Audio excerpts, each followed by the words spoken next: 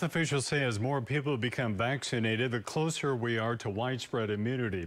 But not everyone who's immune to the virus right now is in the clear. NewsChannel's Jamison Keefover found new strains of COVID could set the state back on its path forward to herd immunity. Jamison.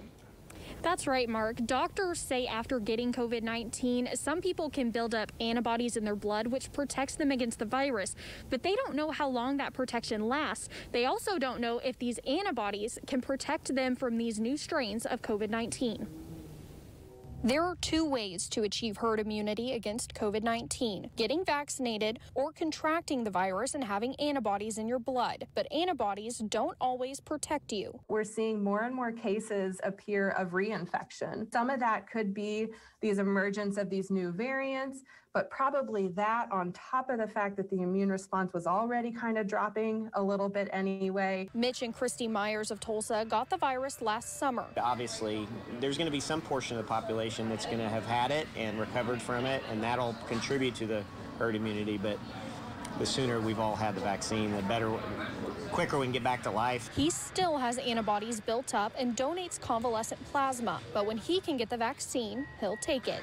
We all know that the antibodies won't last forever, and it's probably more important that I contribute to the herd immunity in the way of just not being able to spread the virus. Doctors are encouraging people like Mitch to take the vaccine as soon as they can, despite having antibodies. And I understand the selfless nature of saying I've already had COVID-19, and so I'm going to delay my vaccination to make sure someone else gets it. And whether or not you've had COVID-19 in the past does not affect whether or not you should be vaccinated. The vaccine will add protection against new strains of the virus that are more transmissible. We got the virus and it was very mild and nothing really to worry about, but I don't know what the next strand's going to look like. I don't know what it could do. Doctors say if you had a mild case of COVID-19 and you get it again, another mild case isn't guaranteed.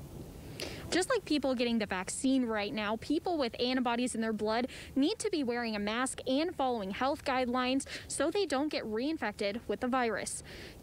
Live on Lookout Mountain, Jamison Keefover, News Channel 8.